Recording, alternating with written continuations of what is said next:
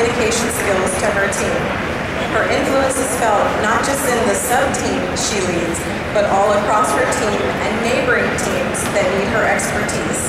She takes shy and undecided new members and turns them into experienced and confident veterans. And by her presence and engagement, she has encouraged many young women to join FIRST. This mentor says she is on the team because she loves to watch the students learn. We say thank you for being such an inspiration. Congratulations to the 2012 New York City Regional Woody Flowers Finalist Award winner, Jeannie Boyarski from Team 694.